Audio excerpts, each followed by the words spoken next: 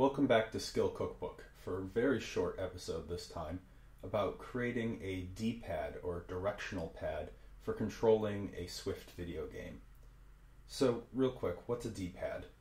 It's a structure of or a control that we frequently have in video games that reminds me of the good old Game Boy days, where we've got just four cardinal directions in which the player can move.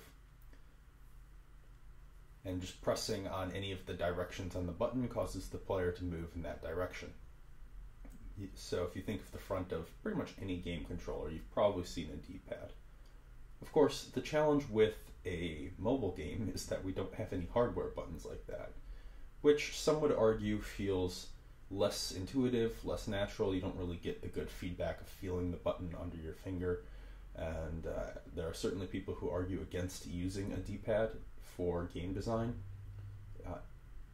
particularly on mobile games for this reason, but I personally still like them. I found that people pick them up very, very quickly.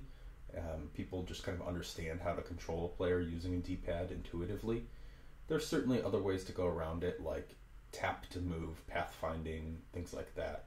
But for our case, I'm interested in creating a D-pad. So let's go about it here. The interesting thing about Forever Maze, as I've mentioned a few times already, is that it's 2.5D, which means that tiles are shaped like diamonds, and north is at a 45-degree rotation from straight up and down.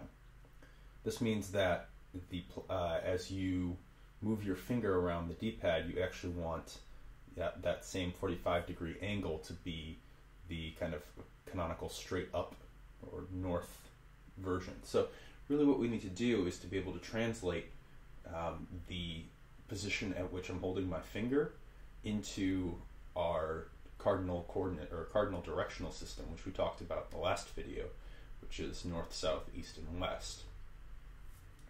So the first thing that happens in the code that I've pasted in the accompanying blog post here is that it logs all of the touches.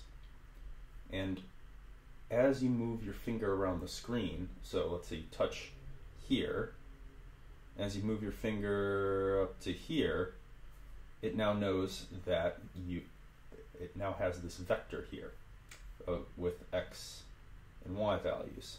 And based upon that, it can calculate the angle, theta, and based upon that, it can actually convert theta into a direction. It's all pretty simple trigonometry, actually. Very kind of basic geometry even at points, but it ends up working pretty well, and I've really liked how the D-pad has worked out in Forever Maze. I think that it may be worthwhile to support other control structures sometimes for players who don't like the D-pad structure, but in this case it worked quite well.